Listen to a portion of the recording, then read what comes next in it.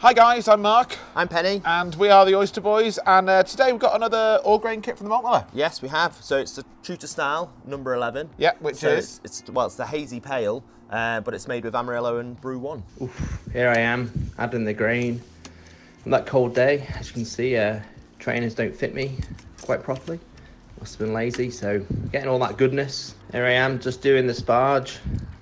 Forgot to put some oats in, didn't I? So if you ever making a recipe, make sure you get those 200 grams of oat kernels in. Here I am with my junior brewer. He was more interested whether he saw a plane or a rocket in the sky. Just letting all that boil over and throwing in the hops. I like to make sure all the froth has gone off before throwing the hops in. Otherwise, if you throw the hops in, you basically just get all the hops going around the edge. You end up having to scrape them and put them back in. So penny tip.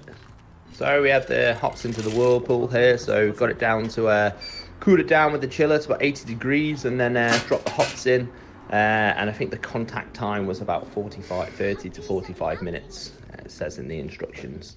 Oh, nice. So, because we've already done the Nelson Sauvin and Strata version, Yes. I'm guessing it's the same beer, but just different hops. Yeah, essentially. So, but when you made yours, did you mash it at 68? I followed the instructions exactly, so I assume I did. If that's what it says to do, that's what I did. I think that was the key thing with it. I was quite surprised. I don't think I've ever mashed at that high temperature. Really? So, and especially for a beer that's 4.7 ABV. So it was quite interesting to get. So, well, there we go. What I would say is it's really cold. It is really cold. Currently -3. -3, and the it's glass is slipping all over the table. 9:15 in the morning. Perfect time to have a hazy pale, if you ask me. Why not? What better way to start the day? I mean, it's hazy and it's pale, mate. So, and obviously I made this with the chubby, so dry hopping as well, so I didn't have any hot bong or anything like that. Okay, yeah. To do it, so I think that's. It looks I've really done good. all right. I don't think it looks. All right. I don't think it looks as bright as the last one. But I don't know. I might be imagining. No, I'm only messing, mate. It looks fine. I give that an 8. Well, I mean, 8.2. it looks great. I mean, the head is holding really nicely, considering how cold it is and stuff like that. At least we've got raindrops dropping into it. You know, it looks like a haze pale. It does, yeah. What are you scoring nice. I'm going to score it 8.5. Perfect. Right. I think the reason why I'm not scoring it a little bit higher as much as the other one, I think you are right. It doesn't have that yellowy glow that you almost get from them, like a neon almost glow. Could be used BRU-1, that couldn't it? Well, that's something that you would say, wouldn't it? Sure, if you made it, it would not have been BRU-1. It was supposed to be like that. Yeah, exactly. Yeah. Let's give it a sniff. Oh, that's lovely. That's really nice. Straight off. Really pineapple coming from that BRU-1, isn't it? Super pineapple, yeah. And then obviously you got the. Almost get like a bit of strawberry in it as well, and melon. I mean, to be honest, when I come down and I brought them over, I could smell them straight away. Yeah, coming through. The smell's right up my street, mate. The smell's fantastic. I'm a 9-1 on the smell. Yeah, I mean that is God tier. It's exactly what you want, because sometimes you get them and you do almost just get like a pippy, citrusy ones with some of them, don't you? Whereas it's almost light. It's not overpowering. It's really nice. Yeah, I'm going to give it a 9. You do get a bit of orange in there as well. That'll but be it's from not overpowering. From the Amarillo, won't it? Sometimes they're really, really citrusy, whereas this is the stone fruit-esque. Yeah, it's very tropical, isn't it? Yes. It's very tropical. Rio. I like your hat, by the way. What's that, a Carhartt hat? It's a Carhartt hat, yeah. That's nice. It's cashmere. Cashmere. Yeah, we're doing really well with the Oyster Boys, and I thought it's. All that YouTube dollar we don't make for anything. Yeah, brilliant. Right. Should we taste? Important bit. Yeah. Should we taste it? Cheers. Good morning. Cheers. Good morning. Cheers. Breakfast beer.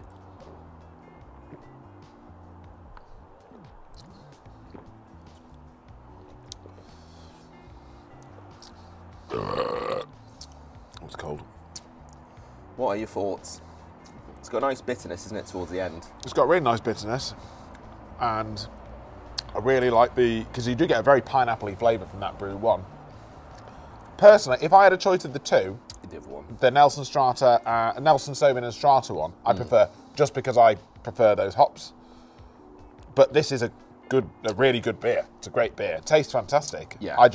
If I had the choice between those two hop combinations, I'd choose the other. Yeah. Basically, I forgot I didn't have time to filter the water, so I just used your classic Chester tap water. So we haven't got the. But then saying that, our water's not particularly hard, and neither's Burton's water. It's not, but when we did the last one, Yeah. I fully filtered the water and I basically used the Grainfather's water profile for a hazy pale. Okay. But I think we ended up with a smoother mouthfeel when we did it with the filtered water, and it had more of a haze, whereas this has dropped a bit. It's not clear, obviously, but it just seems not as vibrant. Yeah. So, and I think it could be to do with the water profile. Yeah. The beer still tastes great, but I think that Yeah. the mouthfeel is lacking compared to the other one. I agree. I concur. Yeah. So, well, I'm going to give it an 8.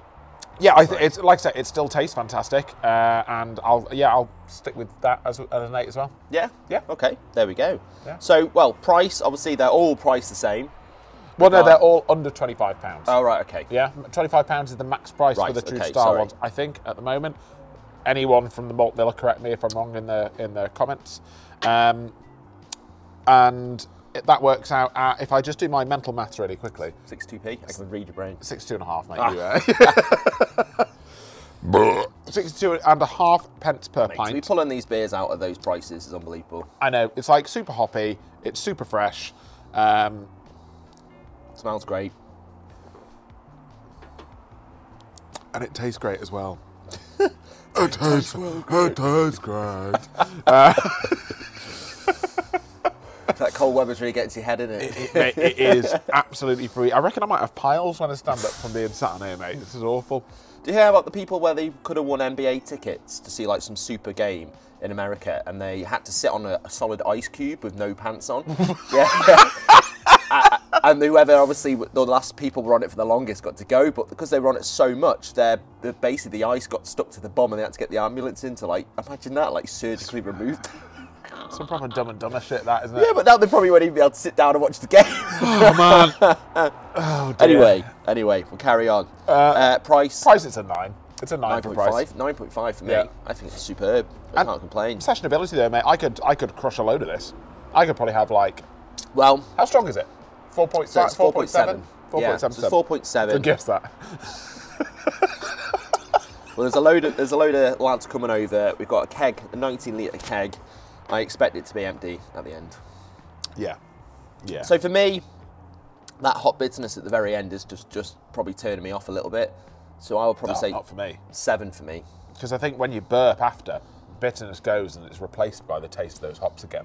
Lovely. And it's, you know... It's exactly what people need to know in a review. When you burp, the hot flavour refreshes the bitterness. So That's what a selling point. I've never used BRU-1 before. I've used Amarillo before in quite a few different beers and quite a few different kits, but I've never used BRU-1, and I really do like that pineapple-y. Yeah. Is it like a hybrid one that they've created, is it? I mean, I think it's fairly new. Yeah. It's not something I'd heard of until recently. I think I watched a video on the Craft Beer channel, Okay. I think it was, and they'd done some work with a brewery, might have been Verdant, might have been someone else, and they put out a beer with BRU-1 in it, and it, you know, great.